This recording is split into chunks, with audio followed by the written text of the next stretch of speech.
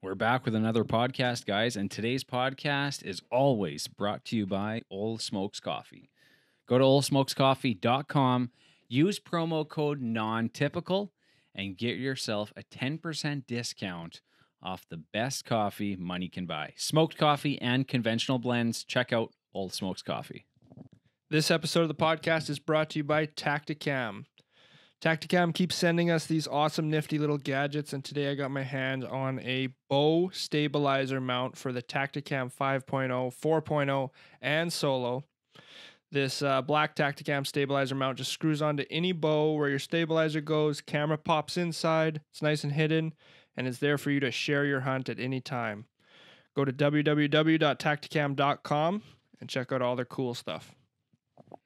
Okay, guys, trade show season is here, but this year there's no trade shows. So support your local Alberta Canadian companies, and one to think of is Smith Game Calls. These guys have been supporting us for a long time. They make some of the best handmade calls money can buy right here in Alberta. Check out Smith Game Calls on Facebook, on Instagram.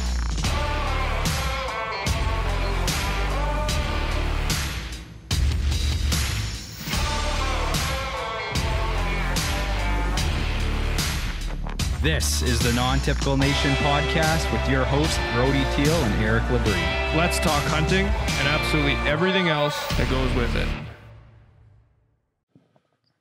We're back with another one. We are back, guys, and it is, what's the date today? We're at March 31st. Yeah. So bear season officially opens tomorrow. That's right.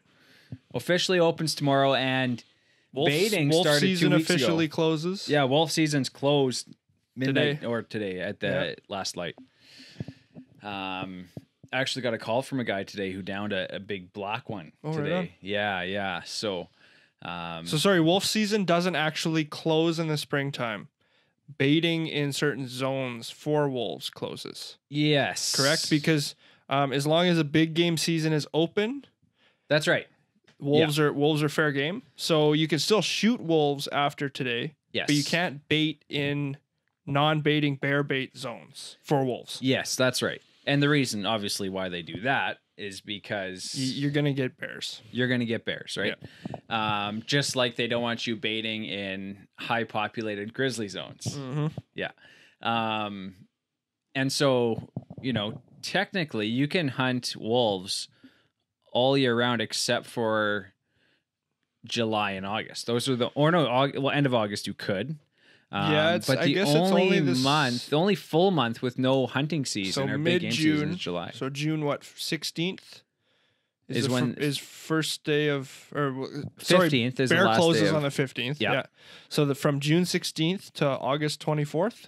Yeah, and so this year, I don't know if you noticed, I should have brought this up. They extended a whole ton of black bear zones in Alberta to June 15th. Oh, okay. Was it south of the town or north or west that ended on the end of May? Do you remember that?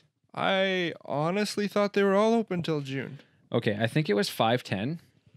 Okay, or 511. maybe, yeah. Yeah, so the archery zone. Anyways, I'm not going to look it up on my phone because it's going to take me 10 minutes. But anyways, they actually extended the bear hunting season to June 15th for almost all of the zones, but a handful. So they did that, was it 2 winters ago for the fall season too? Remember 3 years ago they took away that November month? 5 or 6 years ago, I think. Was it that long ago? Or 4 or 5, I don't know. I remember I killed one the first year I was guiding in the first week of November, and it was obviously legal then. And then I think the year after, maybe 2 years after. So yeah, I've been 4 or 5 years Just ago. last year they extended it, right?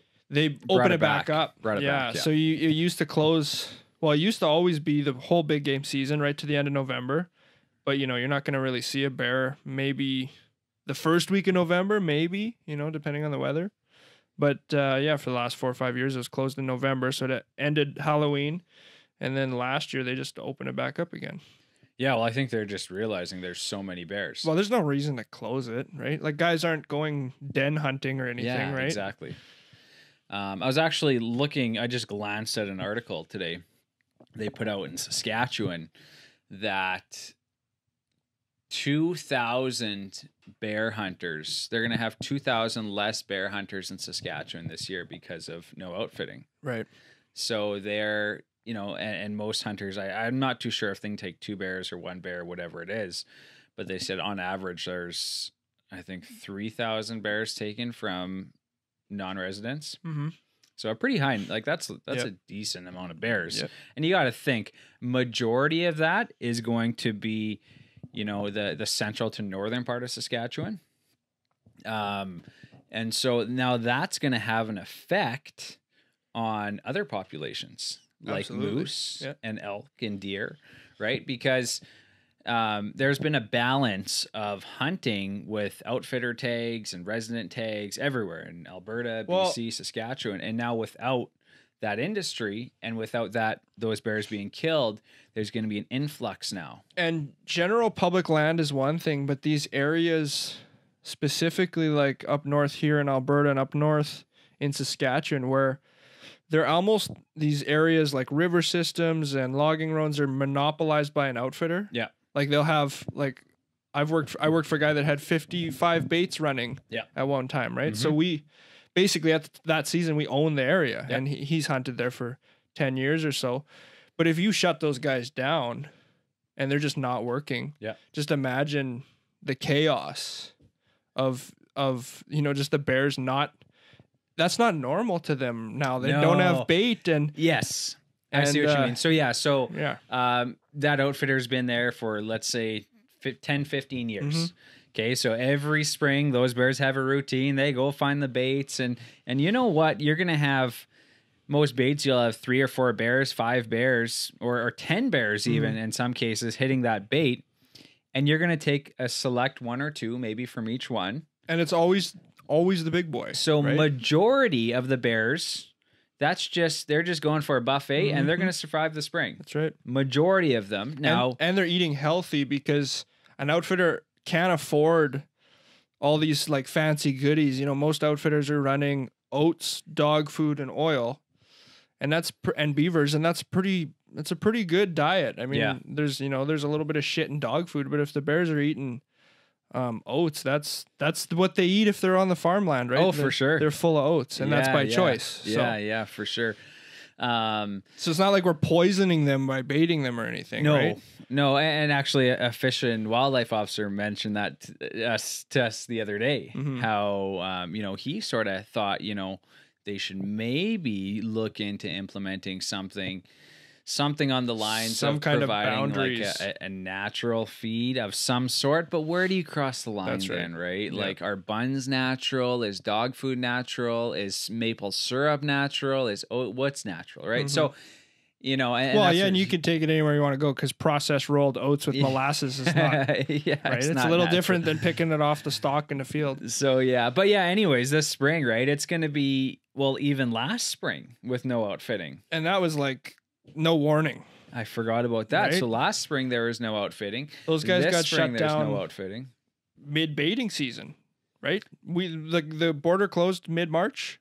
So guys were they were getting stocking prepared, up, gearing up, getting vehicles ready to go, ATVs. Yeah.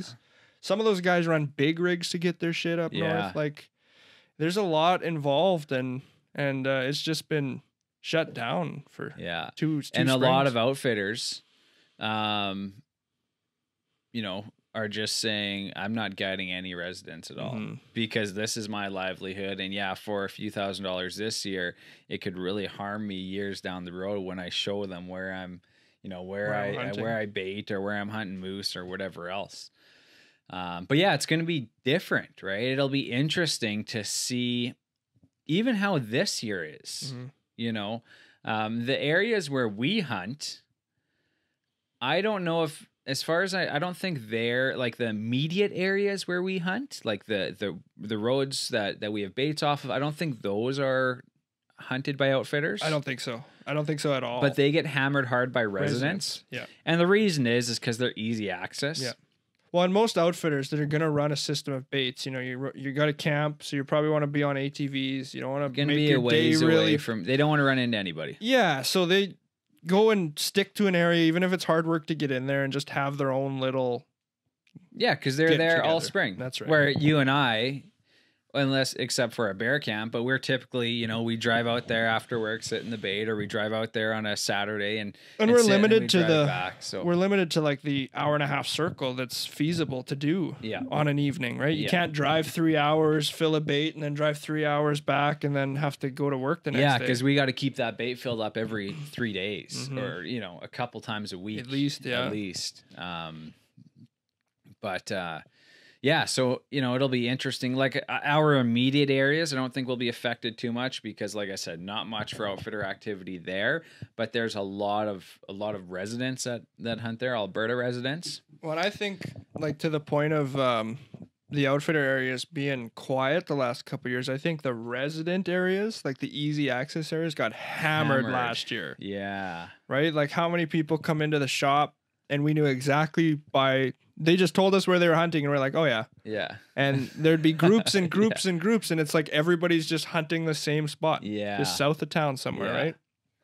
But everybody's killing bears. It's a good spot. Everybody's killing bears. You can't argue. A lot of bears back there, man. Yeah. Well, and you're super fortunate because you've got some outfitter tags in a great zone too, just west outside of town, here, right? And that's a spot and stock only zone. So those zones, like where we've killed bears in spot and stock only zones, they typically are larger bears. You know, because if you go down to where we bait, I actually just went there this past weekend. I wanted to get ahead of everybody else, right? If there's a trail with no bait sign, if I get one on there and I get a bait, then I'm ahead of the ball. You like to think nobody's going to set up beside you. I like to think. I got, you know, I like to think that people are courtesy enough, that they have enough courtesy that if they see a baiting sign, they aren't going to go intrude into that bear bait. But anyways, yeah, at least where I bait, there's frickin' baiters everywhere, right? But the spot and stock zones, they don't get hammered as hard because most people are baiting. And those baiting zones and there's so limited access. Like we're talking about a handful or two of roads that we can really get within the town limits kind of deal, right? Within 45 minutes or an hour from town, there's about 2 or 3 major roads. And they're big. Like there's lots of places to go. There's lots of land, but at the same time, those baiting zones have like an annual harvest, right? Bears get killed every year on them. And these spot and stock areas, they're just, you know, I guess it's more of like a chance, a roll of the dice. Yeah. The bears have a lot more places to go. You're not attracting them. You're not creating these hubs where they all sort of congregate.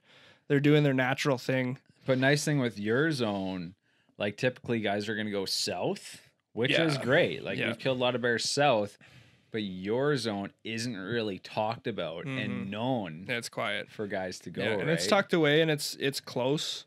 And it's got a ton of access, but people just don't like to mess around there, especially in the spring. You know, it can be mucky, a lot of that area. But there's bears. Like, it's a great spot. Yeah. Well, that's where you got your 2 color phase bears. That's right. Yeah. Yeah. So I had the same permits last year and I didn't have any hunters. So I took advantage and I wanted to harvest a couple bears, or I wanted to harvest a bear. Yeah. And ended up with a couple out of that zone. Yeah. So yeah, and high color phase, big bears. And so the bear that I killed was right on the other side of the highway from that zone. Yeah, you were like, but it was in a baiting zone, so the highway's a divider. We were less than a kilometer and it from was the a highway. Real nice color phased bear too. Yeah. Yeah, we killed. Well, wow. Yeah, we killed 3 colored bears first, right off the bat, right? Or no, Braden's was in between. Braden's is black. And Charlie's was in between. So I guess we did pretty good last year. Yeah. A good mix of everything. Yeah, no, it was quite the year last year. We did pretty good. Katie didn't get one. She hunted hard. She had a monkey on her back. We never had a shooting opportunity. Oh, really? And I think we sat 6 days. Full evenings. Yeah, like full evenings. And I was telling her the whole time, you sat like, at that if we go bait and with sit, their 2 big bears at that bait. Yeah, and we only had a bear come in once on the first day. Okay, so I was looking at the trail camera videos from that bait because we've got wicked videos of the bears chasing each other off. I actually posted them on our Facebook page if anyone wants to check them out. Actually, we'll throw them up right now. If you're watching this podcast, I'm going to put that video up right now. So there's the bigger boar comes in, and the smaller one actually chases that bigger one off, and they go back and forth at each other for a while. But one of those bears I noticed had a white patch on it. Yeah, that's that I didn't notice before. That was one of the target bears. Did you notice last year it had a white patch? Yes. So there was a big boy. I might have noticed it. And then there was a big white blaze. Yeah. And if I remember correctly, we were sort of creeping up on the end of the season. I think we were like late third week of May when Katie was finally able to start hunting. Yeah. And I told her, I said, if we go sit baits, if you pick 3 or 4 nights and we sit baits, and this is being a little bit cocky, I was like, we're going to get a bear. Like, you're going to have a shot at opportunity. It's almost impossible not to. And I was kind of hyping her up maybe a little bit more than I should have. Yeah. And so first night we started sitting. It was real cold, like freaking raining. And I think it was only like +1 or +2. And so she froze and it was miserable. And we sat there for, 7-8 hours. And then right before dark, like 45 minutes, right on time, like right when you'd expect, the big guy with the white chest come in. And she's like shaking. And she already told me like half an hour before, she's like, if something comes in now, like I'm not going to be able to shoot it. Yeah. Like, she's so cold, right? I was like, well, we don't want to blow it. Let's at least get footage. Like if you're okay and you can sit and not shoot, that's fine. Let's just sit. Yeah. And we have like 15 minutes, half an hour left, and then we'll leave. Did you get footage of the bear? I think so, yeah. And yeah, we definitely got footage of the bear. Okay, well, let's put that up here. Yeah, because I don't remember seeing it. But so no, I definitely have have footage of the bear because the bear came in, and so what I do is I hang a beaver, and then if I'm hanging a full beaver, if I have beavers, I'll cut them in half. If I'm hanging a full beaver, I'll always gut it when it's in the tree. So I'll take my machete and I'll just like cut. You're talking skin though. Yeah, it's a skin beaver. Yeah. So I string it up in the tree right before we sit. And I like to always bring a beaver the day we sit. Yeah. And so I string it up in the tree and then I just hit it with the machete. And I always just slice the guts open. And you just smell beaver instantly, right? For sure. And so there was guts laying on the ground, and the beaver's always hanging about 8-9 feet in the air, so they can just paw at it. They can't hang from it. Yeah. And so we're sitting there. She's freezing. It's almost dark. The bear comes in, goes right to the gut pile of the beaver. And I think he saw us or heard her move, or maybe he heard me turn the camera on or something. He looked at us, grabbed the guts, ran behind a big tree, and then we could just see his butt. Wow. And I think there's about 15 minutes of footage maybe 10 minutes of footage of him just sitting there. Yeah. Kind of behind a tree, kind of not, just eating those guts. And then he came back in and messed around for a little bit, and then he left, and we just couldn't shoot. I think we hunted 3 or 4 more days. Never saw a bear. Had a coyote come in a couple times. There was did you have the coyote come in while you guys were there? Yeah. So did Tommy, and it was a good. He didn't come right into us. He skirted. Oh, okay. Twice. He came in 2 different nights. Yeah. The first night he went back and then went across and then went back, and then the first night we just seen him. And then there was a marten. Oh yeah. Me and Tim were there. Big pine marten there. Yeah. A big, nice orange and blonde one. Yeah. And I think we have footage of that too. And then the very last night, I had a real good feeling. It was a really nice night. It was warm. No wind. It just felt like it was going to be the day. And we were sitting there, nothing. Get to about an hour before dark. And it's quiet. And the wind like perfectly dies down. I could hear like a chain or like a barrel. Oh, really? I'm thinking like, is that a barrel? And she's like deaf compared to, like, she can't hear nothing. Or she doesn't know what to listen for, one or the other. Yeah. She's like, I can't hear anything. And I'm, okay, well, hold your breath. And so I'm like trying to listen. I swear I could hear like claws against a metal barrel or like a chain against a barrel. Yeah. Like a bear might come in yet. Like it sounds like something's at another bait. Yeah. And we saw those quad tracks kind of up the trail a little ways, and we sort of figured there's there was 2 trails another bait. going in, and we did see quad tracks going down the one trail into the bush. But no signage. No signs. Yeah. So, and I don't like to poke around, right? So we never went in and checked it out. But anyway, we're sitting there. I assume there's already a bait there. So we're thinking, okay, the bear's at the other bait. let's hope it's the big boy. Let's hope he comes in. If it's not, if it's a decent bear, you're gonna crack it anyway because it's like our last sit. And right before dark, just as it's getting like, can I shoot? Can I not? And you're looking at your phone, watching the clock. We hear this bear like coming in, and he's coming in from the creek, like they usually come in from the bottom side, right? Yeah. And we can hear sticks cracking, and I can hear him like breathing and they popping his teeth. Wow. Jesus, and man. I'm like, okay, like this might happen. And then he like huffed and stopped, and we didn't see him. This was all like in the trees. I could maybe see his feet. Okay. Like I didn't get any footage or anything. And he huffed and stopped, and then I heard him like kind of run off in the moss, so you can't hear much. And then we waited another 10 minutes, nothing. Okay, well, it's too dark. Let's go. Let's go before he comes back. Yeah. Start climbing down the tree. Katie goes first. I said, you get down. I'll pass you everything. That way, if something comes in, I have a gun. At least I can, kill it from the tree or whatever. And we're just jumping off their platform. And she gets down. I get down. We get all our gear on our backs, and we start walking out. And we must have been like 10, 12 yards just on the other side of, when you're leaving the bait, and you take the right to go on the trail, and there's that big down tree. Yeah. It's kind of on the left as you go around the corner. Yeah, like because there's another your old trail that goes left. Like your old trail goes, there's a down tree across it now. So we're turning, and it was so dark you couldn't see, but you could just feel something was like... Yeah, right there. Yeah, and you could like hear it smashing the brush and shit. She's like, we better go. I'm like, yeah, let's... And see, so that's what freaks Amy out so much about the baits. Yeah. That's my most nervous time is leaving at night. Sure. And it's not because they don't hunt you. They're not trying to get you or nothing. But if you run into one, if you scare them, turn the corner, bear there, you're there, or they're you're startled, coming down the ladder, and and whatever. I usually make a lot of noise. I try to make. I don't like to make human noise, but I try to make lots of like. See, if I'm with someone, I'll talk. Yeah, me too. Like have a conversation. It makes everybody a lot more comfortable. Yeah. But if I'm alone, I don't like to make human noise. I just like to make like just presence, like making sure I break sticks. And I'm the same way. Bang my gun on something. And actually, if I'm alone, I'll usually try and just sneak out of there. Yeah. I don't like being quiet. Not even if you're just trying to motor your way out. Yeah. Just get the fuck out of there. If it's like my deer stand or something, absolutely. But in the bear stands, I'm just like, hey, I'm here. Let me leave. And you know what? I'm just thinking now, like, I don't think I've sat at a bait by myself for consecutive days and since 2018. Yeah, you always had somebody with you. I always had someone with me because 2020 was last year, and I only sat with you and Tim. Yeah. 2019, I hunted with my brother and Tim. 2018 is when I killed my bear by myself.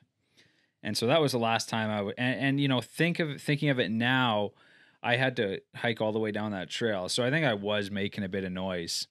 One moment that stands out in particular is I killed my moose in 2019, and then I was sitting that same stand 3 days later for deer.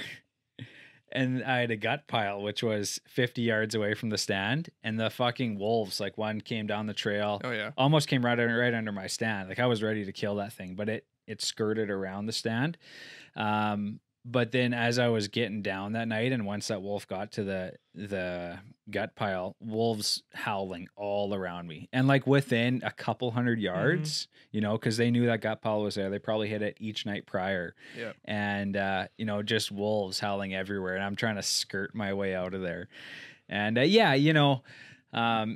good to make a little bit of noise because like you said, you don't want to run into something on the trail and you spook it. Well, my imagination, like when I'm climbing out of a stand or leaving a stand in the dark, I'm not picturing a black bear either. Like I'm like, if I'm gonna run into something and it's gonna be a bad day, it's gonna be a grizzly bear. And that every bait, every tree stand, whether it's a deer stand or a bear stand, we've had grizzlies on. Mm-hmm. Every single one. Yeah. And every time we baited that one stand last year, the bear was there like less than 2 hours after. Yeah. And me and Tommy went and baited that at like 1 a.m. that one night. And then we looked at the trail camera photos. He was there at like 3:30 or something. Yeah, it's crazy, man. Well, when I went, me, you, and Katie went and hit 3 or 4 baits and filled them up. And that bait in particular, you left her at the bait site by herself to load the barrels up. We went back to the quad. Yeah. Well, it was only 180 or 50 yards away. Yeah. But it was like dark. She had a headlamp. I'm like, do you want the gun? She's like, no, it's fine. I'm like, okay. Well, I'm going to go with Erik. And yeah, it's a little eerie. We definitely have a lot of grizzly bears in this country, at least. I don't know what others are like, but you got to be vigilant. You got to be vigilant. So when you're bow hunting, do you carry like? Have you sat at the bait by yourself? Yeah. Oh, you have? Yeah. Like that bait of where you killed your bear, I built that for me. Like that was a solo stand, right? Oh, that one. Yes. Yeah. So are you holding are you carrying a gun? If I'm in a tree, if I'm in the tree, I won't carry a gun. Not for in and out of the stand? No. If I'll have one in the truck, like in case I got to put something down. But it's just too much crap. Yeah. I will put like bear spray in my pocket, but bear spray is smart, and bear spray is something I've never had. And I've like hunting with you. There's a few things that I've learned that I should acquire. One of them is bear spray, which I'm going to do in the next couple of weeks. And the second one is a mosquito head net. Yeah. Which I just ordered off Amazon and arrived the other day. Man, I wouldn't survive. Yeah. I was actually working on your bear episode with the 2 bears you killed, and you put a mosquito net on at the end. And that's how I got mosquito net is the reason I killed my second bear. Yeah. And I said, you know what? It's time. I'm being told right now I need a mosquito net, so I'm ordering one. So I got one. And then bear spray's the other one, right? Because, if you're walking out of the bait site and you do run into something, you know, I think bear spray is a good thing to have. Yeah, I know. My thought especially with if you don't bear have spray, a gun. Yeah, and even if I have a gun, like I'm almost always just, well, when I'm bow hunting, like there's just a pocket, and that's what goes in it. Yeah, bear spray. And it's because I just imagine if shit was to go down, to try and reach for a gun, like you basically got to have your finger on a trigger. It's got to be loaded, and I never walk with a loaded rifle anyway, like one in the tube kind of thing. So if shit's going to go down, your best bet probably is bear spray. Now, I'm not talking like 20-yard standoff with a grizzly and cubs, or like a sow and cubs, and she's looking at you and you're looking at her, and there's a whole moment. I think when it happens, it's going to happen so fast that you're either ready or you're not. And it's way easier to say be ready with a can of bear spray than trying to swing a long rifle. You see something skirt through the bush, so you just hold on to your bear spray while you're walking. Take it out of my pocket. And you seen it on that video. Yeah. It was like, and I was like holding it in front of the camera. And see, I've always... Actually, did I send you that video? That's a cell phone video. Yeah, it's a cell phone video. Did you get it? No, you should send it to me, because it would be cool to... You might have sometime... Yeah. Not recently, I don't think you have. It's for that episode, though. The cell phone video. Yeah. That you set up by your truck, right? Yeah. So I was walking back from my first bear to get my head net, because the wind, it was super windy that day, like crazy wind. Shot my bear, did all the footage. The first bear? The first bear. Yeah. Did all the footage, did the little talk, and then I was going to start breaking it down. And the wind just like stopped. It was just like dead all of a sudden. And I said to the camera, I'm like, oh, this is nice now. The wind just quit. And then like 30 seconds later, I couldn't even see bugs in my eyes. And so I ran back to the truck and I fell. And when I got back up, and just like I got back up and just continued to jog, and I took like 3 or 4 more steps, and I looked up and there's this blonde bear like just staring at me like 15 yards. So then I pulled out my phone my bear spray, and I filmed it to my truck, and I kind of like rotated around the bear. And my bow was in my truck already. Go on. And then I went after it. Yeah, that's something else. But I will send you that video. Yeah, send it to me. And so when we were moose hunting and elk hunting, you still had that bear spray with you. Yep. And I've always just, crossed my fingers and hoped that I didn't run into something. Because, you can stay there. With just a bow, there's not, You don't walk with an arrow nocked anyway, right? I do. Do you? That's like all all day? No, well, I don't know if I do all day. I used to. Like I honestly don't do a whole lot of walking with just the bow. Oh yeah. But yeah, I'm gonna carry bear spray going forward. My though. thoughts are, and there's this arguments been had a million times over, but like in Canada, we can't carry a sidearm, so that cross that off the list. If we could carry a sidearm, carry a fucking sidearm. If you can legally carry a sidearm, 100%. carry a sidearm. Put the bear Every spray in your single pack. time. Yeah. Don't question. Just buy something with a fairly large caliber, short snub nose, something that you can carry around. Doesn't need to be like a big, dirty, hairy gun. Just get something that's practical. Yeah. That can put down a bear, and that's it. Don't worry about it. And all these packs, like Badlands, they make great packs. Every pack has a sidearm slot. My Sacrifice LS. Every day pack from Badlands has everyone does? Yeah. Okay. Has a sidearm slip. Or at least you can get an attachable one if it doesn't have it. Most mountain packs have a sidearm pouch. If you can carry a sidearm, that's definitely the way to go. But in Canada, unfortunately, to swing a 30-inch gun at a bear that's just trying to knock you over, run you over like a freight train, it's just not going to happen, right? You're going to be real lucky if you have time to load a gun and point it at a charging bear. Yeah, so the last 2 years, 2019, 2020, I've carried a single shot shotgun. And that's a cool little shotgun, that one you got. Yeah, like when I was hunting with my brother, with John, with Tim, I always had that shotgun. This last season, with you, I didn't. You had a gun, but with Tim, I had it. Yeah. And yeah, you know, that's an easy one. It's small enough, but again, you only got one shot. That's as small as you can go. That's as small as you can legally go. Yeah. Like I can fold this thing and it'll fit in the side pocket of my backpack. But how are you going to get to it? How are you going to get to it? So I carry it going in and out of the stand. Yeah. And that's really the only time you got to worry about anything happening. Yeah. I sat John's bait in 2019, and that was the first time I had a real scare of a bear coming up my tree. But you know, I just sort of false charged him, so he was a little startled, and then he backed away, and the bear actually sat in front of me for like 4 hours that night. But yeah, you know, I think the only thing you really got to worry about is when you leave and go into that stand. Yeah. Yeah, so. And you know, bear spray is kind of a last resort too. Like, even if you get hit by a bear, you know, you can still pull it out of your pocket and it's point blank. Quick. It's gonna at least, and it works. Like, it's so high powered. I've been sprayed by this shit. It sucks. But it just like shuts their eyes, shuts their nose off. They can't taste. Yeah. If a bear can't smell, he's screwed, right? And it's just it's better than it's the best option we got. So, do you buy a new can every year? Is there a certain brand you prefer? I think the most there is a brand here. I think you can only really get one or two brands here in Canada. Okay. But yeah, no, I don't let it freeze if I like to leave one in my truck, but I don't recommend it because I know a lot of guys that have had them explode in their vehicle. So I did. The last can of bear spray I bought was in like 2015. And at that time, I hauled it around with me everywhere. Yeah. And so I left it in my quad box. Yeah, that'll happen. And it exploded. Yep. And so I opened up my quad box to go take something out. And man, it was like my eyes were sore from just opening it. And then everything that we touched, that my fingers touched, just burnt. And then you touch your eyes, and your eyes are burning. Yeah, I know a guy that he was out.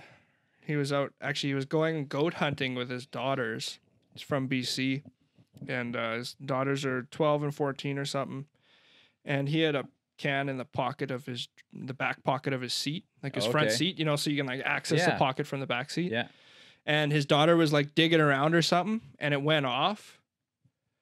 And then she didn't really like notice anything or something. She ran her hand through her hair, and then that was like game over. Yeah. And they were like 3 hours from anywhere. So he's sitting there like just pouring stream water over her as she cries, because that's all you can do. Holy smokes. Just let it wear off, right? It's just pepper, like hardcore spice, right? But it smelled like spices. Stuff. Well, it smelled like it's like a pepper spice. Yeah, well, that's what it is. I can't remember what the chemical is. It's from peppers though. Yeah, it's in it. Yeah. Interesting. It's good stuff. Yeah. So, moral of the story: I'll be carrying bear spray this year. But if you're gonna carry it, put it somewhere you can get it. That's You the same can with the get it. sidearm. Goes Yeah. goes with anything. Like even when we were in the mountains, and one buddy there, Marty, he brought a mare's leg, Okay. which is like I don't even know what caliber it is. Bigger, not quite a 45-70, and nice and short, like just small, folds down to nothing. Perfect defense gun, lever action, big loop on it.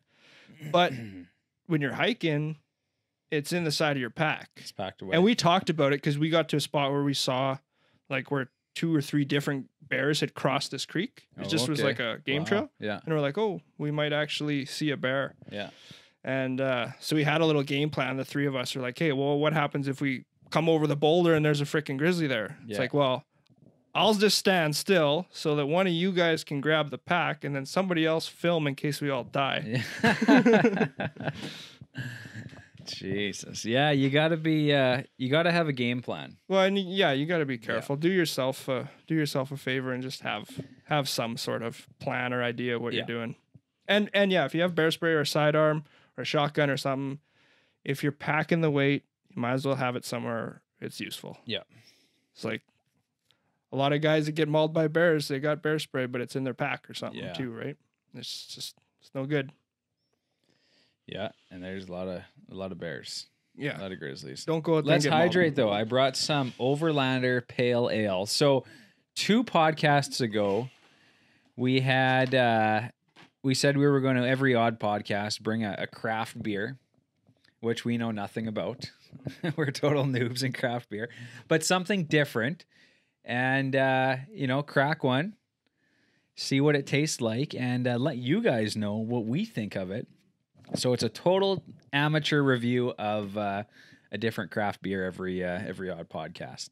Yeah, I don't know why anybody would want my opinion, but that last one was dead on though, like what we had described, and then we read the can. Yeah, it was basically what it was. We were too stupid to read the can first. Yeah. So this one is out of Jasper, right?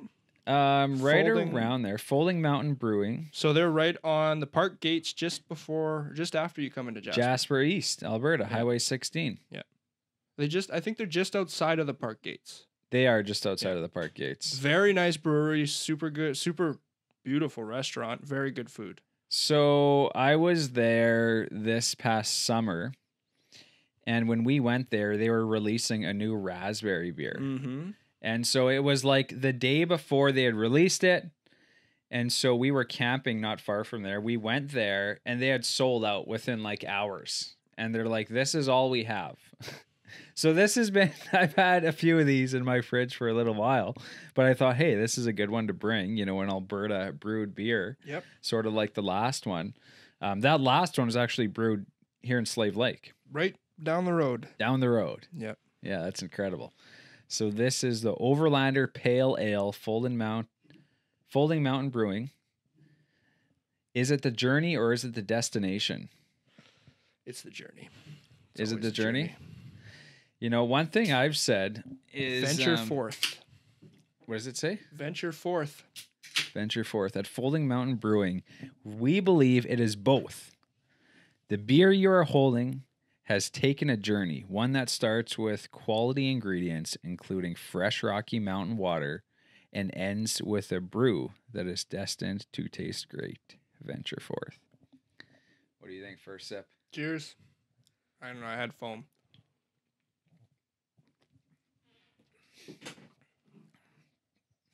Tastes like a pale beer if I knew one. I like it. Yeah, it's not too bad, eh? I'm not a fan of the flavored stuff. Do you like the flavored stuff? I don't like that mind last it. stuff was flavored. Yeah, very well. That I think it was a dark One was like a dark coffee chocolate. That one I wasn't That's the a only fan one of. that I had. That was pretty dark. And the other one was like a citrusy flavored, kind of similar to like the shock top. Okay. That's what the other one was like. And this one, you though, preferred the citrus one? over the darker beer, but I'm not a fan of the fruity. Like if it's mild or if it's like a hint of hint? You don't mind a hint? I don't mind a hint, but I don't like it's like more like a cooler almost if Yeah. it's too fruity, right? This one, is a beer. This tastes like a beer. That's what I was trying to get to. This is I like a good beer, and this one tastes like beer. This is a beer. Yeah. Pale ale, Alberta brewed. Jasper, Alberta. Right on.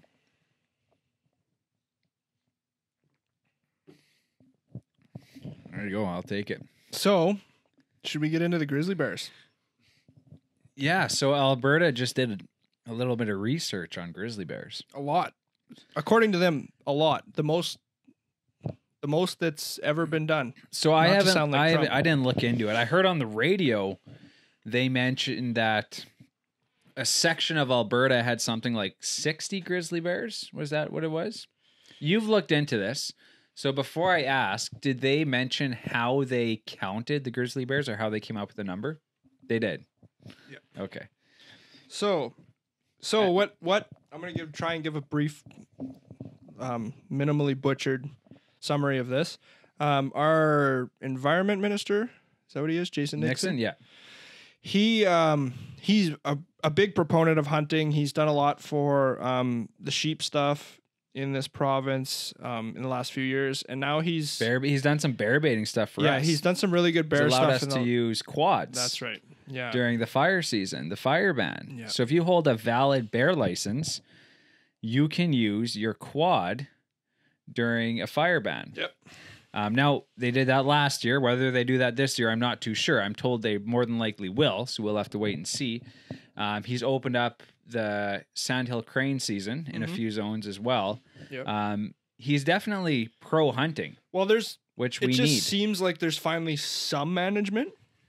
Like I'm not knocking Nixon at all, but for the last 10 years, it seems like it's been dead in the water. Nothing's changed. Nothing's updated. No. Nothing's and blanket laws that don't make sense. And that's one thing they say. Once you put a law in, it takes a lot to get that law out. Yeah. It's way easier to put it in and forget about it. It was easier to cancel the grizzly bear season than it'll ever be to bring it back. Yep. And well, look at it. We're 13 years later and we're still begging. And I've got grizzly bears, like I said a few minutes ago here, on every single trail camera, whether it's a deer stand, a moose spot, or bear baits. I live 5 kilometers out of town, and I have a grizzly bear 7 kilometers south of my house. Oh, yeah. That I had a video of. And a big bastard, too. Not a little one. That was in November, wasn't it? There was a lot of snow on the ground. Beginning of November. Yeah, I'm curious to see what we see this year. It'll be interesting. So Nixon, him and a bunch of other people, a team of whoever takes care of this stuff, they did a count, and it's allegedly the only true science-based grizzly count that's been done in this country, maybe in North America in the last, in modern times. Is that what they claim? Yes. Wow. So I have it here somewhere. So bears are very, very hard to count and to get a population number for. And the reason is, usually when you do your counting, you do it from the sky. They're aerial counts. And you count them in the wintertime because there's no vegetation. So if there's an elk running, a herd of elk, or if there's moose and you're in the air, they stand out like a sore thumb because you've got snow, no leaves, no cover. But bears, they're denning up in the wintertime. Yeah, so you can't count them in the wintertime. By the time you can truly see them, they're gone. Once the leaves fall, there's a portion of those bears, a percentage of those bears that are going to be gone. Yeah. So they are very, very hard to count. Yeah. And grizzlies are a little bit later, but they're just an animal that loves thick cover. Yeah. And yeah, we just don't have the open country. So I have a bit of a bone to pick with some of the stuff they wrote in this article. So the article I'm referring to is just right off the alberta.ca website, and it's just regarding, it's a day old. I don't have Okay, the so this title was of it. published by the Alberta Government. It's not like a Global News or No, so CTV yeah, there was News. a few news stories, but I went to the Alberta. I took screenshots of the article, Nice. so Okay. it's not. I don't have the title in front of me, Let's but hear it's the information regarding the grizzly bear count. So, a few things I wanted to mention here. So for Oh yeah, first thing off the bat, Alberta and Bear Smart plan to roll out an app that will allow Albertans to take part in grizzly bear research and monitoring. Okay, so you report your grizzly bear sightings. If that's the idea, I'm all for that. That's probably not a bad That's plan. probably one of the best ways, I think, to figure out how many bears are around. And have some kind of incentive for people to participate. It doesn't have to be cash, just make it worthwhile, make it seem like it's actually doing something. And people will participate. Most hunters are going to want to report it. Exactly. Because we know how much of a problem they are. Yeah. And how many there are. So, yeah, that was the first thing I thought was interesting. And I think that's great. I think that's really the only way they're going to be able to have any sort of number that adding to their counts. But just the math just doesn't make sense to me. So this is from their quick facts list at the bottom of the article. It says grizzly bears have been listed as threatened in Alberta since 2010. At that time, the provincial population estimate was between 700 and 800 bears. The provincial estimate is now between 865 and 973 bears. So, just by that statement, in 11 years, we only gained about 150 bears on average. So they say. Really? You didn't read that wrong? Is that what it is? At that time, so we've gained about 10% more bears. In 2010, the provincial population estimate was between 700 and 800 bears, period. Okay. The provincial estimate is now between 865 and 973. Okay, well, that's a crock so of shit. If we go to the high end of 2010's estimate at 800 bears, and we go to the high end of the estimate from this year, we only gained 173 bears. Now, if we go high end and low end, we only gained 65 bears. Now, FRI Research's Grizzly Bear program is funded by partnered organizations, including the Government of Alberta and Alberta Forest Products Association. For the population studies, field crews went into 173 sites to collect grizzly hair samples. DNA from the hairs are then examined to identify different bears. So 173 sites across the province. And the hair traps, as far as I know, are like a barbed wire rub post. Yeah. And they just scratch on it, and there's some sort of scent or something that attracts the bear to it. I've actually seen one or two of them. I've never went into the site, but they always leave a big Government of Alberta sign saying this is a bear monitoring area. Please leave it alone. So, yeah. So, I have also here somewhere. Yeah. So in Alberta, the last I seen for black bears, they'd estimated around 70,000 black bears.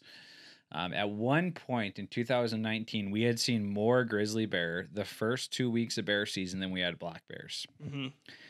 And so it doesn't make sense how that population wouldn't have at least doubled in that amount of time. Well, how many? Yeah, because you got to think when a sow grizzly bear is 3-4 years old, she's going to be looking to mate and she's going to reproduce. So you're going to have 3 or 4 generations since 2010. And no hunting. No, they have no predators. Nothing is killing them other than other grizzly bears.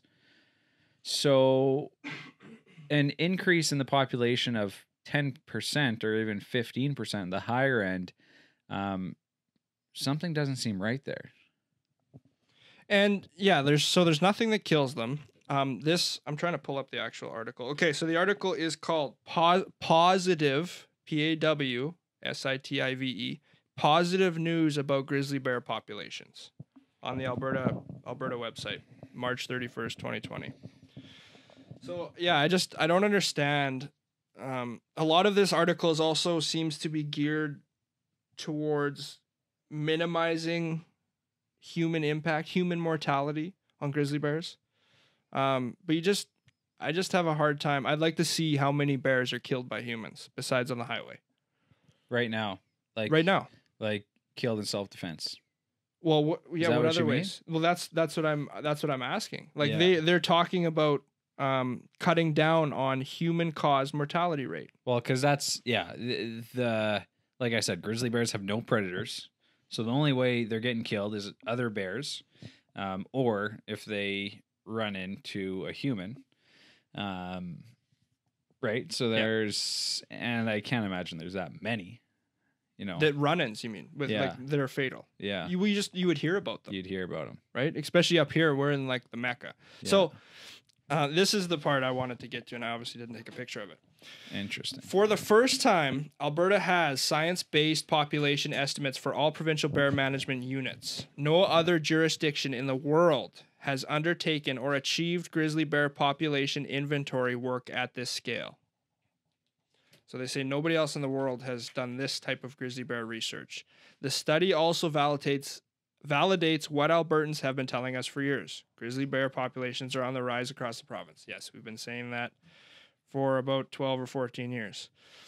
2 recent grizzly bear population surveys by FRI Research, with support from Alberta Environment and Parks and the Alberta Forest Products Association, has found that grizzly population has doubled in the foothills area east of Banff National Park.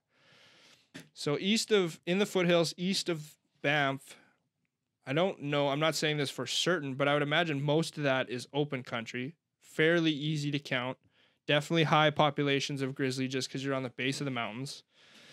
And that sounds right. Like the population has doubled in the foothills area east of Banff.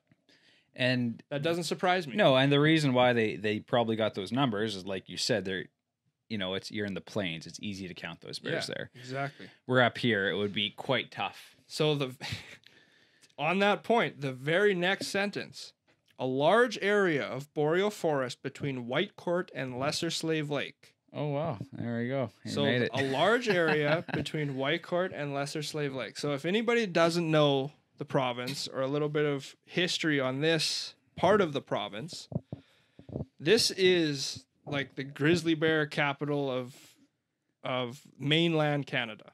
The largest grizzly bear killed ever recorded inland, was actually killed the same spot where I killed my white-tailed deer in 2019, right outside of Slave Lake, 22 or so kilometers south of this town. Yeah. And the Swan Hills Grizzly, world famous, notorious, huge bears. Grizzly Ridge Mountain Range. Yeah. We were hunting bears there last spring. That's right. So that's all this area they're talking about. This large boreal forest between Whitecourt and Lesser Slave Lake, the Swan Hills. Yeah. All that is just huge. It's always been populated with grizzlies. There's never been a shortage of grizzlies in this area.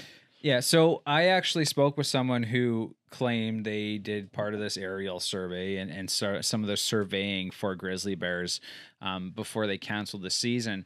And they had said this region was the only region in Alberta that still had healthy grizzly bear populations. Yeah, I believe it. And just in the last 4 or 5 years, areas we've hunted for several years, like I've hunted... specific area I've hunted my whole life. My dad trapped with my grandfather in that same area when he was a kid. They never saw grizzlies. You guys saw 4 there 2 years ago. Yeah, we did. And that's 3 kilometers from that cabin. Yeah. That my grandpa trapped in for 20 some years. Yeah. And so they've really started to come back, and they're now so close to town that we're seeing them everywhere. Yeah, we had there were locals, like people who lived just outside of town that had grizzly bears in their backyard. Our friend John, didn't he have didn't he have a whole freezer full of meat stolen? Yeah, from he had a young grizzly bear that actually he had a meat shed, and he had beavers in there for bear season. It was in the spring, and this bear tore down the door of the meat shed, broke into his deep freeze, and stole our just bait. We were gonna get those beavers from John. Yeah. Now I remember that. Yeah. I think he had like 3 or something in there, and the bear drug him off and ate a few, and yeah, it's just a mess. So yeah, there's grizzly bears all over the place. So this zone here, this area between Whitecourt and Slave Lake, did they mention that the population was healthy, or what did they say about it? Sorry, I missed that. So yeah, I never got to the number. Okay, because that's why I don't believe the number. Okay. This is the part. So I'm gonna say like that's a lot of country. How many clicks are we from Whitecourt? We're 2-hour drive. 2.5 hours. So you're looking at Probably 200 clicks as the crow flies. Yeah, it's a big. It's big, and it's wide, and it's all wilderness. Yeah. There's no towns. There's a highway that goes east around it, and there's a highway that goes west around it, and in the middle there's nothing. It's there's wild. a little bit of oil field. It's wild. The rest is nothing. Yeah, the first 30 clicks off the highway is oil field, but you go past there, and if you can get some high up in some of those peaks, it's just it's crazy. Wild country. No one goes back there. So I'm gonna say between here and Whitecourt, if they actually came up with a number. Now, I know it's going to be low because they just told us there's only approximately 900 or some in Alberta. But I would think... So without that number... I would think, if they're still on the rebound, I'm going to say 4,000 bears. Just from here to Whitecourt. Yeah. Yep. I'd say black bears probably around 8,000, double that, 10,000. Yeah. Because they quoted 60,000 in Alberta.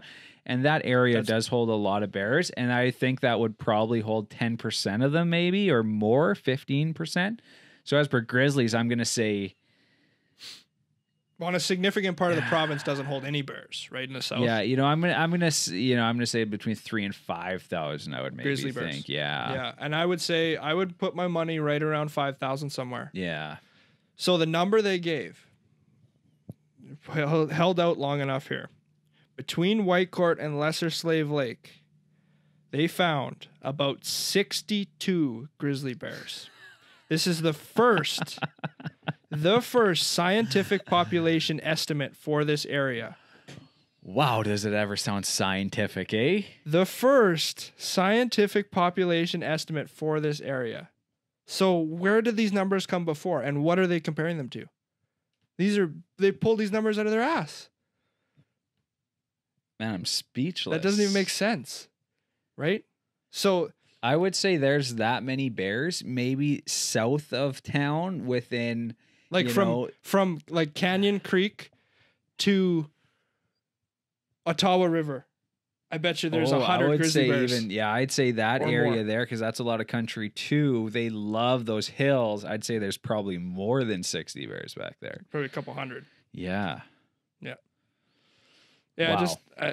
And so the following paragraph, and then I'm done with this. With these up-to-date numbers, Alberta Environment and Parks can estimate the total number of grizzly bears in Alberta between 856 and 973. This gives us the clearest picture yet on the status of Alberta's grizzly bears, the clear status of Alberta grizzly bears, and will help us set the policy and management direction for the future. Man, that is so frustrating. Yeah.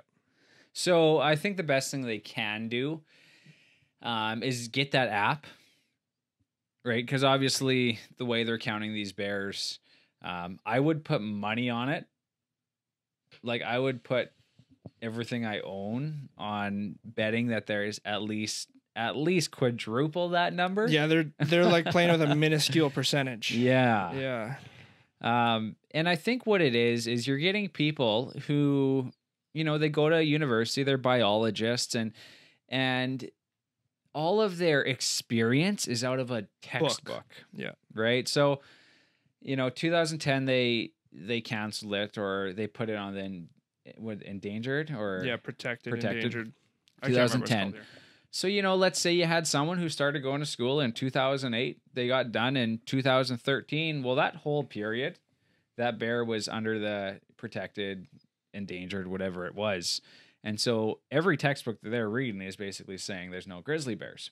And then they get out and, they're doing some local work and working in offices and this and that, but they aren't covering the miles in the bush like us hunters are. Mm-hmm. You and I, we've like hunting elk this year. We, on a day, it's nothing to cover, 15 clicks on your feet. Yep. You're in the mountains covering 30 clicks, 40 clicks. on your feet. So you're covering a lot of ground where I think these guys, they just don't cover that ground, and they aren't out there enough. Well, it's it's like a different perspective. It's a whole different world. They're in a different reality. They are, right? Where it's sort of an echo chamber, right? And us hunters are in our own echo chamber. So we're sort of on the same page with biologists. If they don't hunt, they aren't really in it with us, and they don't really see it the same way we do. We notice that with the younger generation of fish and wildlife a little bit, right? Like, I don't know, maybe not to put anybody on the spot or anything, but it just seems like the younger guys I've ran into, it's sort of like by the book and like this, I need to check this, and this, and this. And then like a few times I've been stopped by an older guy, maybe a more experienced officer. It's like, hey, how's it going? How's the hunting? Yeah, is it any good? And he's still doing his job. Yeah. But he's actually interested in just what's going on. That's like, actually a good example too, right? Yeah, that's actually a good example, right? Because we don't know what it could be experienced biologists that have been doing this for 40 years, or it could be a new guy that's doing this. But I think if anyone spends enough time outdoors and enough time in bear country, and if you have enough trail cameras out, you're gonna notice that grizzly bears are very prevalent all over the place. Like you don't have to look hard. All around here. Yeah. I had a customer in from Fort McMurray. He's seen grizzly bears on the highway to Fort McMurray. Up there they've seen them, and they said they've never had grizzly bears before, but they're starting to see them because what's happening with bears. And I talked to a guy yesterday about this where he said, I had these blonde bears on my property, and this year I haven't seen them. Well, what happens with bears? They're very, very territorial. So one year you might have a boar, a sow, a few young ones, and the next year those blonde young ones, they're gone. And the reason is those boars are territorial. They're going to chase them out of their area. And so if you have 50 grizzly bears in these hills over here, right, they're going to populate. They're going to have babies, this and that. And they're territorial. They aren't going to stay there. They're going to disperse and go farther and farther and farther. And that's why we're seeing grizzly bears now. And they're way more of a solitary animal. Yes. Where black bears will hang out. They will kind of mill around together. Yes. They do fight, and they do their rutting thing, and they do have just general play. But a grizzly bear is, he just doesn't want to be in the range of another grizzly bear. He wants his own spot. That's true. Yeah. He's a 1,000-pound bear. He needs to eat a lot of meat. Every grizzly bear I've gotten on camera has been by itself. Now, we did see 2 grizzly bears together, Amy and the kids and I, where we bear hunt. But I think that one, it was a younger one and a sow, or 2 younger ones. But that's totally common, and chances are they're related. Yes. Right? I think it was 2, they were big bears, but I think they were probably 2-year-olds or year and a half olds. Well, this was spring, so they would have been probably a year and a half, and they were together. But yeah, they're very, they like to be alone, right? So, and they like to travel. They like to travel. Bear, because a black bear is a scavenger more so than a hunter, and he's a herbivore more so than a carnivore. They get comfy. Yep. And so the thing with these biologists, they got to look at the raw data from the scientific experiments and scientific stuff they're doing, not what everyone else is telling us. They can't listen to that because they got to look at the results from their projects, right? The math they do. So they're setting out 170 traps or something, and they got this many bears is their total. Well, that's what they're going to publish because they don't have any proof that there was any more. Yeah. That's all they got. So yeah, it's super unfortunate that. Well, and we don't have a solution. The number just doesn't seem. Well, we don't have a solution. Like I don't know. There isn't a way to count bears. Well, that's like I said I don't earlier. want you to go and trank them all. I don't want you to go put a chip in all of them. I definitely don't want collars on them all. Yeah, I think the best way to do it is the app. So maybe, Nixon really thinking and being pro hunting, listening to this podcast. Maybe this was a way for him to get the app in. Yeah. Hey guys, we should do a bear grizzly app. No, we don't have funding for that. Don't worry about it. Okay, let's do this. Let's do this. This whatever they called it. Let's get the biologists here. Let's see how many grizzly bears are. Okay, there's only 15% more, but guys are telling me there's a lot more. Well, let's get the app. Yeah. And I think the app is going to give us the best and most honest and truest. Well, it gives you the most boots on the ground. right? number. Yeah. Like if you can go on your phone and right beside your iHunter app or your map app, you can click the bear thing and just go, I saw a bear here. Yeah. And it just shows a hotspot on the Alberta map. Yeah. Good enough, right? No, What I think do you it's need great. more? It's just like the hunter harvest reports. I'm all for that. Yeah. Just don't let the contact tracing people design this app because that one didn't work. Yeah, apparently. I don't freaking know like what I heard. It's 1.5% of Albertans using it or something. Jesus Christ. But yeah, so we'll see. You know, hopefully this is a start. Hopefully it's a foot in the door. A foot in the door, right? Because our foot hasn't been in the door for the last decade. Yeah, she's been locked shut. Locked tight. And it's going to take a lot to open it up. It's going to take a lot. And it's going to take several years. And so if they see high numbers on this app 1 year, they best see high numbers for 3-4 years in a row before anything really happens, I'd imagine. But they'll see it because I am confident that, you know, there is at least, like at the very least, quadruple that many bears. And they're not going anywhere. No. They can't go They have no predators. Nothing's killing them. No. And people aren't killing them. No. So, hopefully we don't run into any. Well, I always like seeing them, but from a distance. Yeah. So each time I've seen them, well, actually, so the first one we seen, I was hunting with Amy and the kids. And so we're hunting in this area where, you know, there's just trails and stuff all over the place. We're in the truck just bombing down, looking for bears. And we see this blonde ass go over a ridge. The kids are with us. Amy's with us. And, you know, no one's around. So we're like, hey, guys, boys, we're locking the truck. Stay here. We'll be right back. We're just going to go over that hill. Probably not the best thing to do. But, you know, it's all good. So anyways, they know how to get a hold of us. They can run out and get us or whatever. But anyways, we reach the hill and this bear turns around and I see the hump. I'm like, Amy, that's a grizzly. And so she bolts it back to the truck. I get back and I get up in the truck with the camera and a big grizzly. Didn't somebody not have boots on or something during that? So I told Amy to take her boots off because they were being too loud when we're stalking this bear. I remember that. And so we just had to get to that hill. Like I said, let's let it get over the hill. I just seen the blonde ass. And once it's over the hill, we're going to beeline to that hill.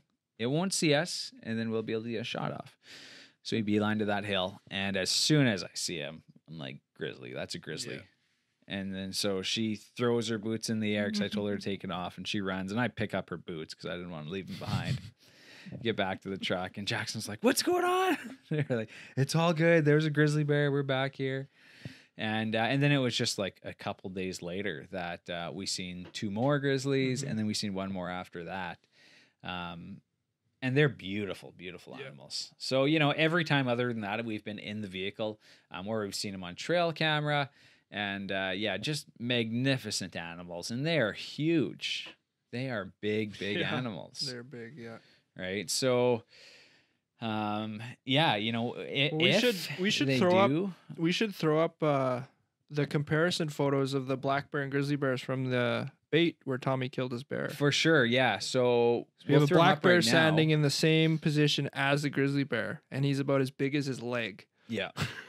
And that grizzly bear is huge. Beautiful color on it too. Very nice. Actually, that bait that you and Katie sat.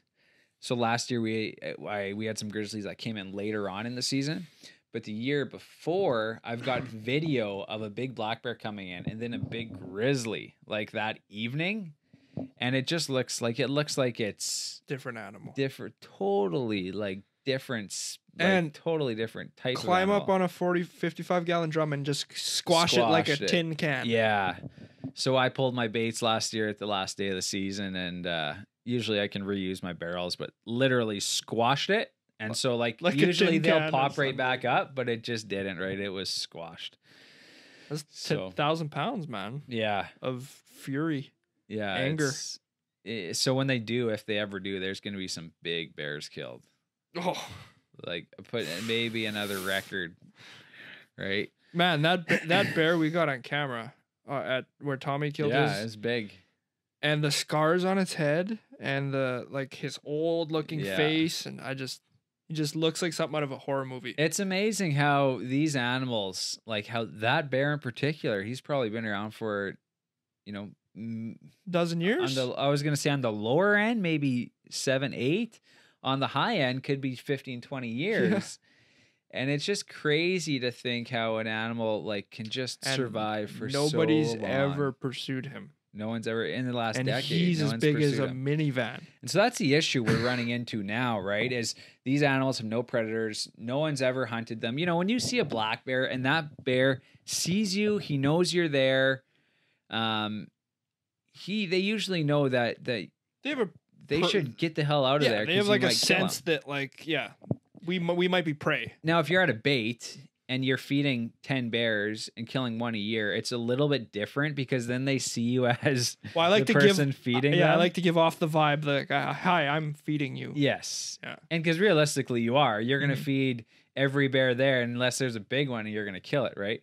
But the thing with grizzly bears is they've had no one hunting them. So everyone that we've seen, they don't run away when they see you. They're curious. They actually come a little closer to you to see what's going on.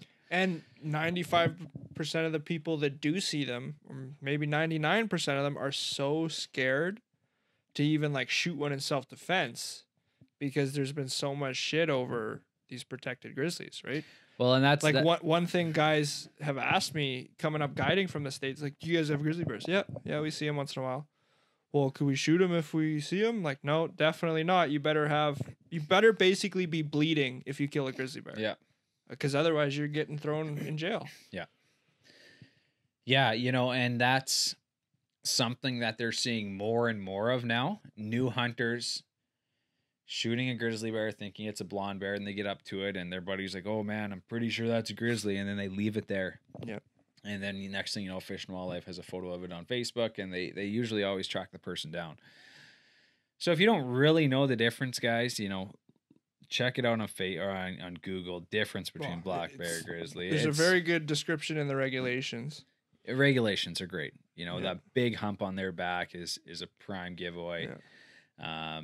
You know, they're just bigger, beefier animals. And if they look too pretty to be a black bear, they're probably a grizzly bear. Yeah. Like a grizzly has like 3 or 4 different colors of fur lots of times. Oh yeah. Right? They'll have tips and like they'll have frosted tips, and they'll have blonde running down their back and dark going down their legs. Yeah.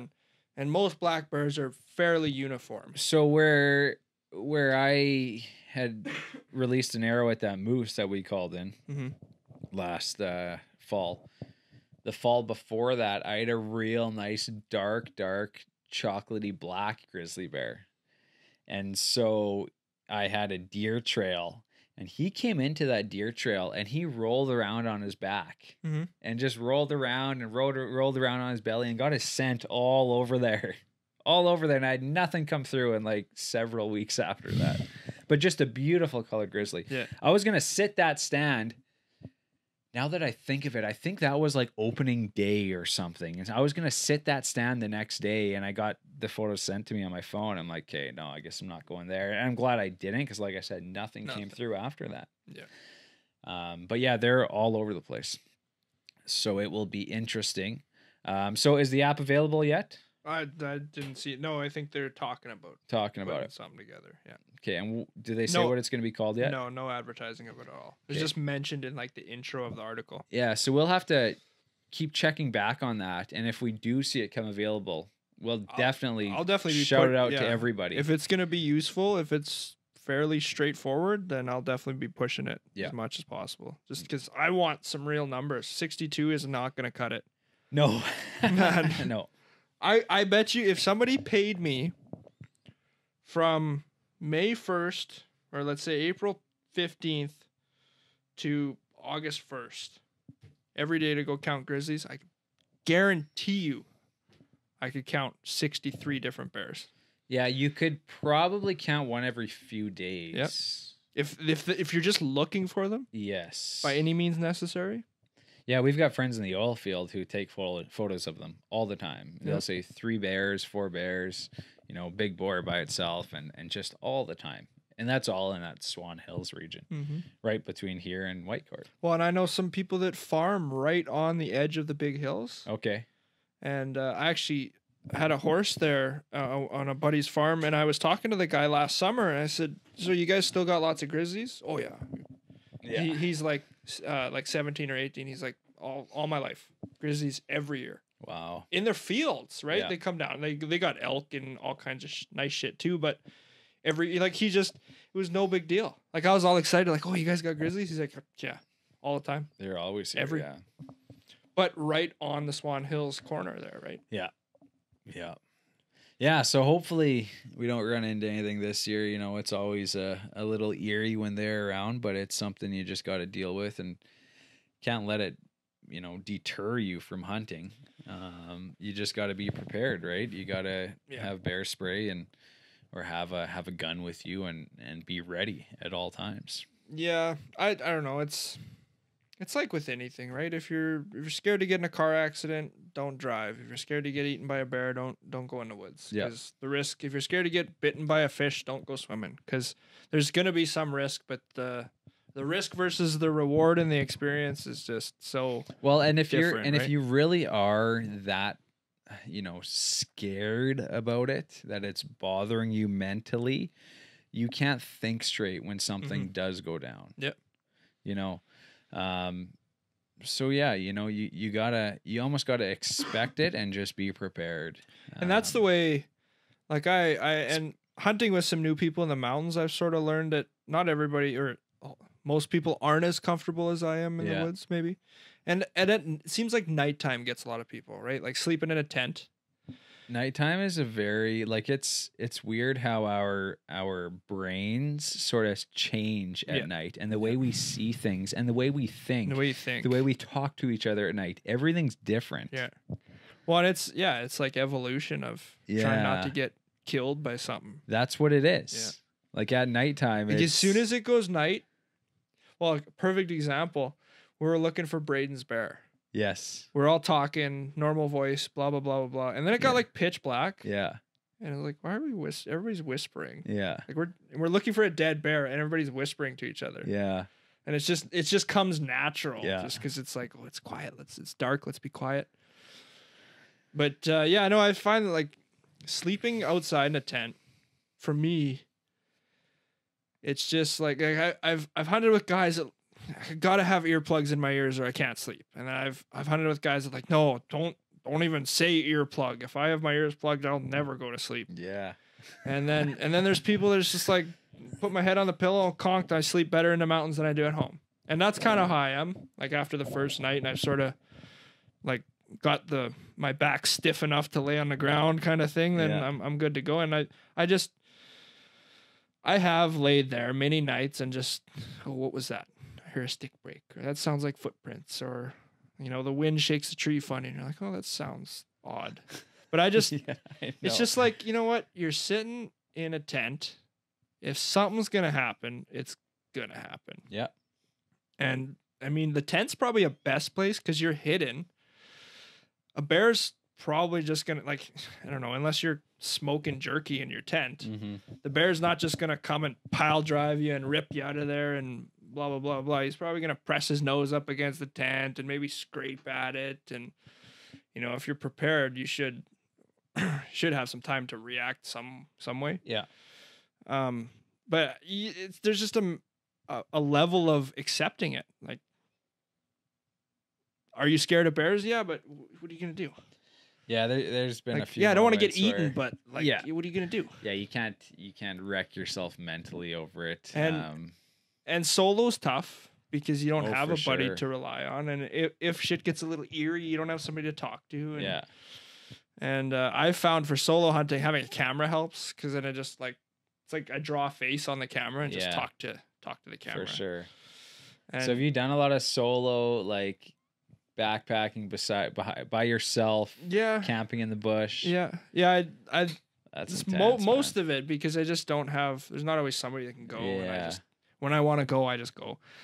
And so I've done a few short trips in the mountains, like 3 days, 2 nights, and And sleeping is the least of my worries. Once I'm in my tent, it's kind of like, yeah, I'm in my own little Okay, safe so you're space. fine with it, yeah. But walking, Oh yeah, like walking through the woods, yeah.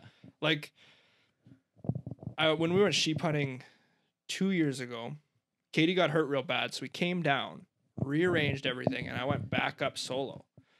And I got to a point where we got to this little choke point on the trail, and like the trail was really nice and open, big timber. You could see, you know, if you're gonna run into a bear, you're gonna see it from a long ways away. But then you get to this choke point, and it just turns into like you go from steep, kind of just climbing up through the poplars to this big flat open meadow, and there's like thick timber on the left of you and thick timber on the right of you, and there's 2 creeks on either side, and then it's just a thin meadow that was burned out, and the creeks never burned. That's why the thick timber's there. And I just remember walking up for the first time through there and just thinking, this is like, if there was gonna be a place where a grizzly just comes charging out of nowhere, like this is it. Like just beautiful golden meadows, flowers, like, and then just like dark timber on either side, and only about like 150 yards across.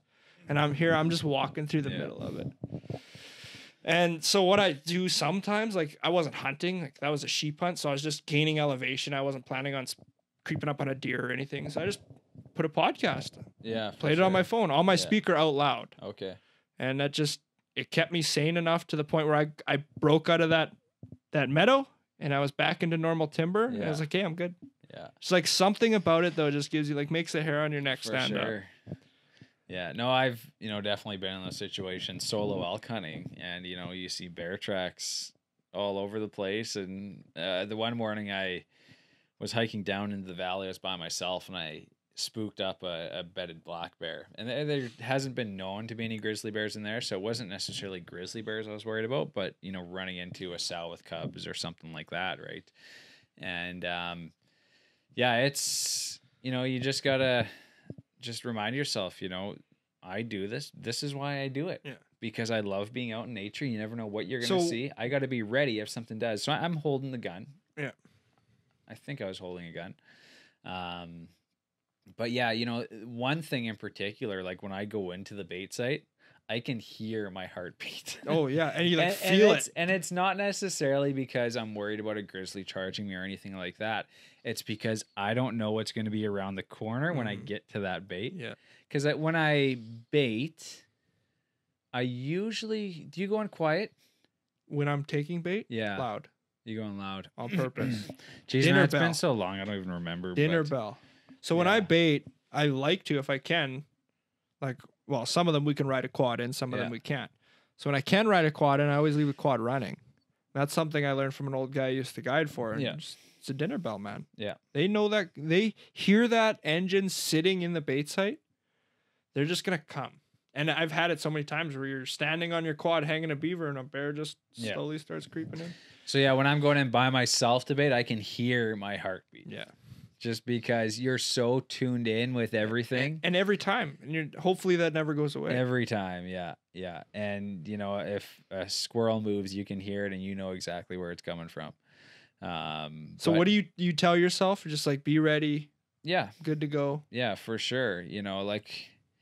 And usually, I'm hauling something like buns in or oats or something like that, right? So you got... Yeah, I usually have something on the shoulder that I'm hauling in, and then my gun, my 12 gauge on the other hand. And you can hear that heartbeat. But when I'm with someone else, we're talking back and forth, and we're both bear aware, but it's not as intense. Well, and you just have that feeling like, something happens, at least there's two of us. There's a second chance. Yeah. Yeah, it's like, buddy's got my back, right? Yeah. I don't know, I always think... Like, my most nervous time is probably elk hunting with a bow. Okay. Like, and it's probably because it's such long days. Yeah. It's so many days in a row. Mm-hmm. You see so many bears and cougars and whatever else. And so it's just like, that's like after 10, 12 days and ran into a few bears and stuff. It's just like, just certain moments in the day, you're just like, oh, like this feels like if I ran into something, it could be really bad you news. see, man, and me, I feel like I let my guard down when I'm elk hunting. When I'm elk hunting and moose hunting, I'm not thinking about bears very much. But with elk, for me, it's because I'm walking in the bush on the trails. Yeah. When I'm moose hunting, I don't have a care in the world because I'm planted, I'm sitting, and I'm waiting for an animal that's bigger than a piece of plywood. Yeah. When I'm elk hunting, though, I'm like, I am sneaking through. I'm being Yeah. quiet, and I sound like prey. Yeah, for sure. And that's what Yeah. sort of messes with me after a few days. And then but what I tell myself is like, guys have done this since the beginning of time. And I personally don't know a single guy that's been eaten by a bear. And that's what I think too. And I think it's the like, same what thing. are the When I get in chances that I'm situations going to like be that, the guy? the chances are very slim, and I'm prepared for this if Yeah. something does happen, right? Well, and then you can keep thinking, what if? But you just have to get to the point where you just go, well, if it happens, it happens. Yeah. You know, I'd rather get mauled by a bear. Hopefully it's quick, than get COVID. And die from COVID. If Yeah. I already had COVID, I think, but Yeah, I'm pretty sure I had it too at one point. like but- there's just, it's what I love to do. It's like, you live to fly airplanes.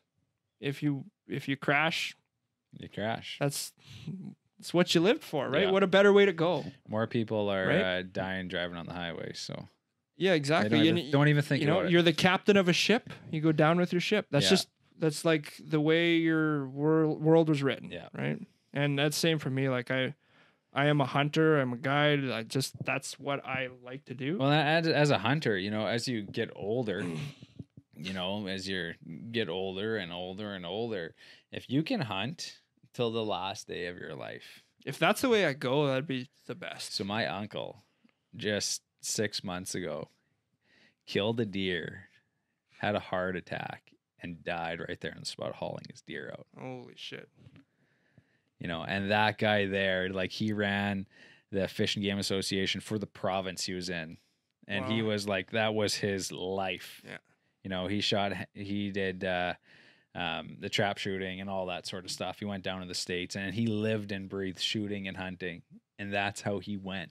No better way to go. And that was it, right? Like, he got to an age where, something might happen. Like, you get there and you kill a deer, right? That was the last hour. And Like, is there a better way? is there a better way? Yeah. And that's the way I thought, because I'm, there's not many hunters in my family. And that's the way I sort of mentioned to them. I said, hey guys, like, I don't think there's a better way for him, right? Like, I know personally, if I'm in my 80s or Well, it'd be whatever different if it is, was late like 70s. if it was like, hey, Grandpa, I know you never hunted before, but you're getting old. Let's go, and then you the kill poor him. bastard dies. Yeah, then it's a little different. Right, But this if he guy lives and breathes by for it. himself, kills a deer, right? Every year he does this. So yeah, if there's better, I don't know of a better way. right than that. where you belong. Exactly. Right? Well, let's wrap her up, man. That We that go was a along? good podcast. Yeah, we're at like 90 minutes or so. Right on. So that's the Grizzly Bears, guys. There's a lot of them around, a lot more than we're being told, from what I'm thinking. Yeah, I would. I just don't like that number. It's 62. Yeah, I can't believe they only thought there was. Well, They only and say 900. there's 15% or 10% more. 62 in our area, in our stomping grounds, and then 900 across the province. I Yeah. just have a very, very hard time with that number. And understandably, like, they're not saying that. They kind of are, but they're not saying that is all there is in Alberta.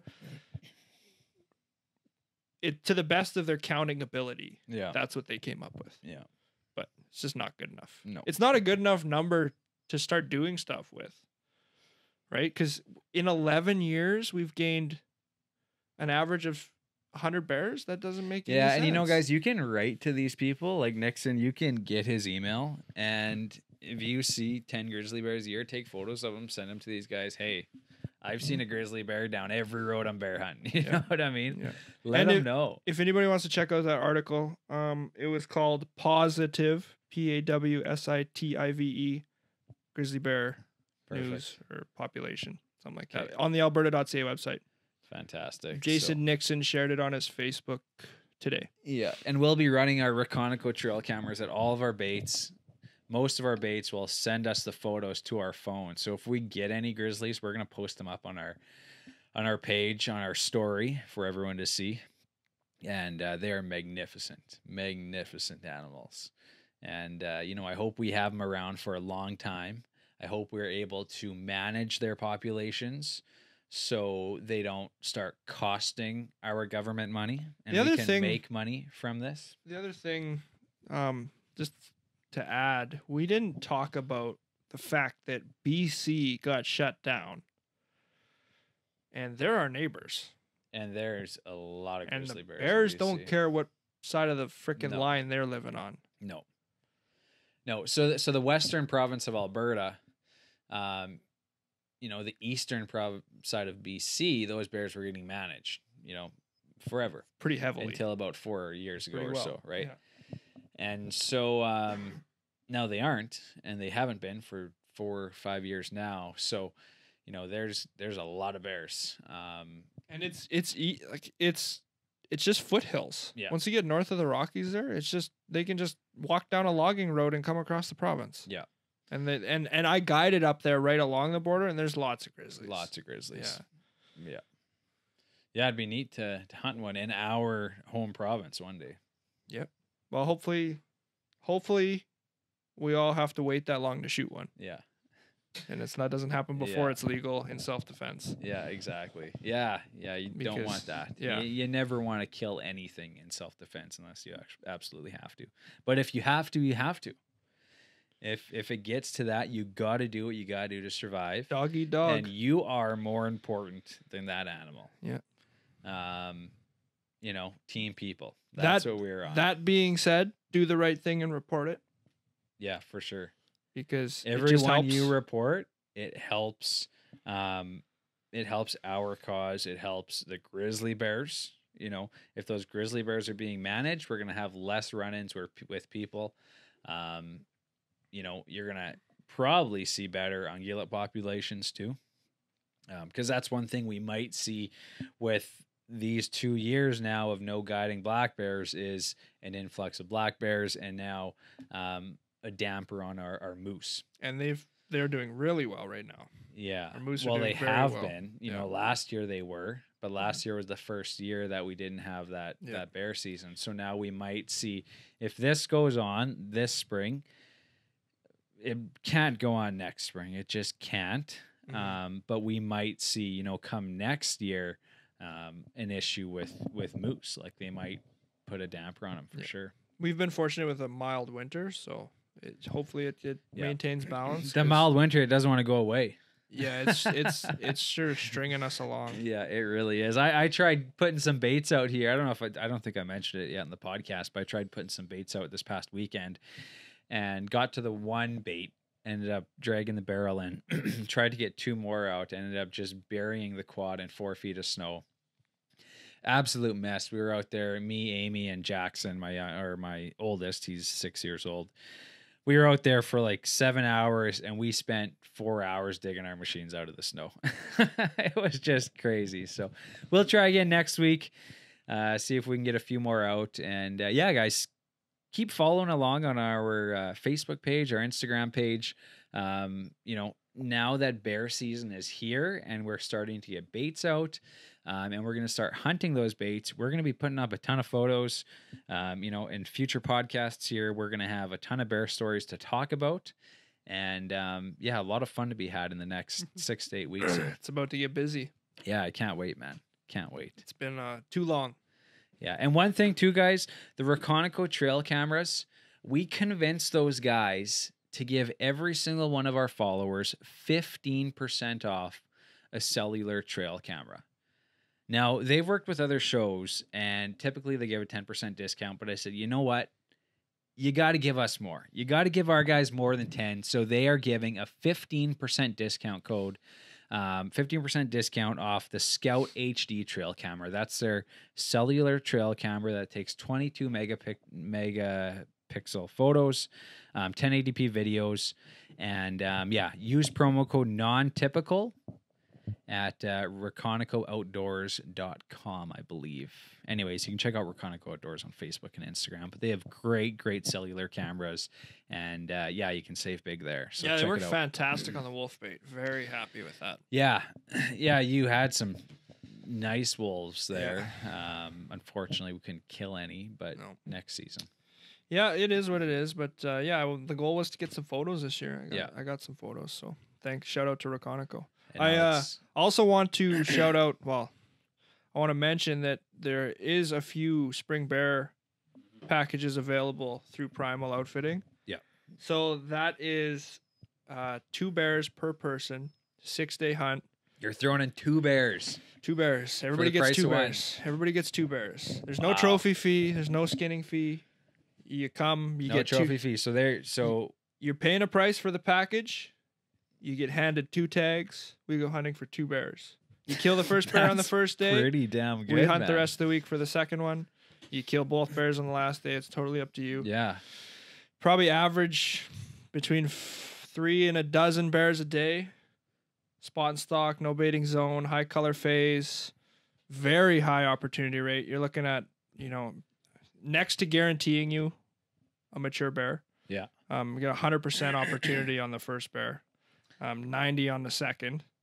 And there's going to be an opportunity to fish here in Lesser Slave Lake because they're nice and close to town. So if the weather permits, take some guys fishing early in the morning. There you go, fishing in the morning, and right around noon or 1 o'clock, you can sneak out for, it's light till 11 o'clock at night. Yeah, so you we're still hunting got damn near 10, till 11 midnight. Hours of hunting after you're fishing. Yeah, you just can't fish all day. Spring bear's too long, or you can't hunt all day.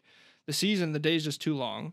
And that early morning period, there's only about 2 hours where bears are really active first thing in the morning, and that's like 4, 5, 6 a.m. 6 a.m. Right? So if guys want to go in that morning, we'll go. Yeah. But then you got to come back, have a few hours of sleep so that you can go for the next 12 hours. Yeah, that evening. You're going to have that 10 hours that's just prime. I was looking back at some video I was editing from our bear camp, and we were climbing down from the stand at like 11 o'clock at night. Yeah. Just because it was light till like 10:40 or having whatever dinner at 1 a.m. Yeah. Yeah. But it's super long days. And the thing is, like, when we do our spot and stock bear hunting, like with Amy, we'll go out 1 or 2 days a week. Yeah. And we'll usually we'll find a nice bear usually by the second week. And you see, but if you're going for 6 days straight, you're going to see a few bears and you're going to have some good chances. Most bears I've ever seen in one day is 14. Wow. So 2 bears, is it rifle, bow? Either or. Either or. If you want to, if you're a competent archery shooter, I love to take guys spot and stock archery hunting.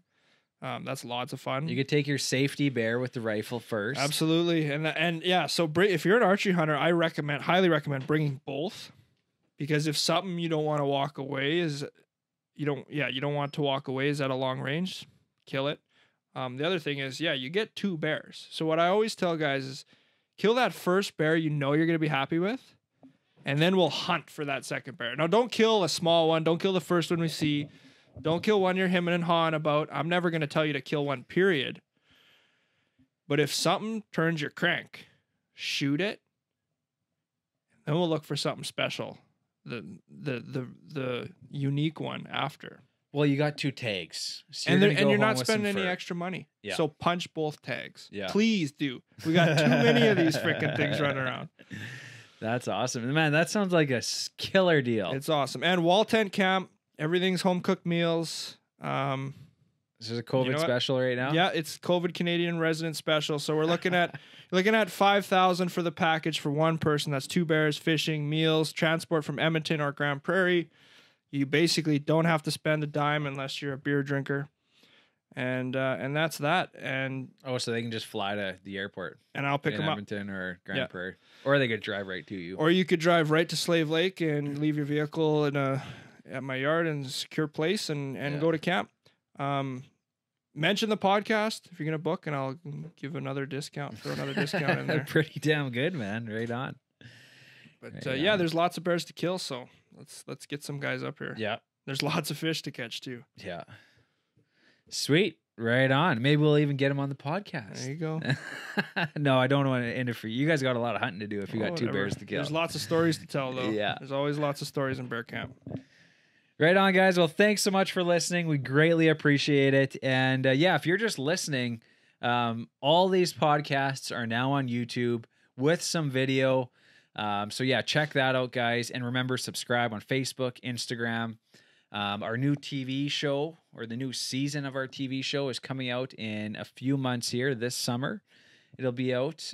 We've got a lot of bear action. We've been talking about bear all night, and we've got a lot of bear action on this new season. So don't miss that. And yeah, thanks so much for listening.